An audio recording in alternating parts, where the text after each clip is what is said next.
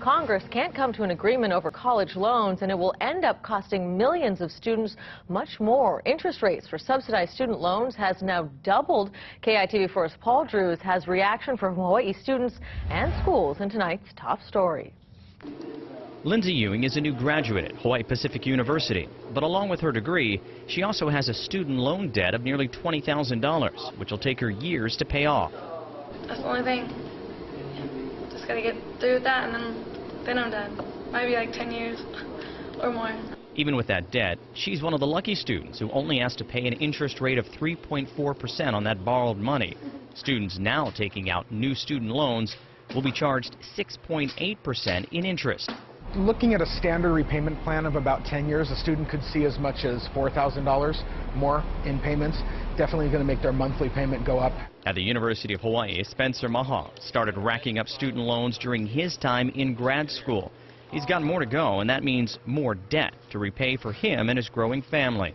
As like a father and a husband now, with a family, it's definitely going to be a little bit more difficult, I think, with that loan now. Those higher rates could cut the number of full-time students and force others to find alternate ways to pay for college.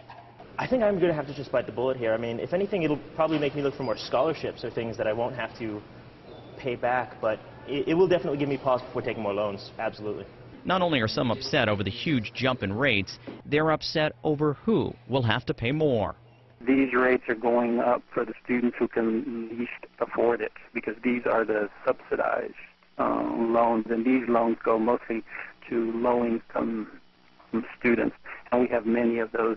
And it's not just students worried about this big rise in interest rates. Definitely we've had some students talk about it, but for a typical undergraduate student, it's their parents. You know, parents are involved in this decision. Parents wishing we could lock in the lower interest rate, but unfortunately we can't. Now, not only will school be more costly for those with student loans, the higher interest rates will also lower borrowing limits, which could also reduce the amount of school a student can afford. Yunji?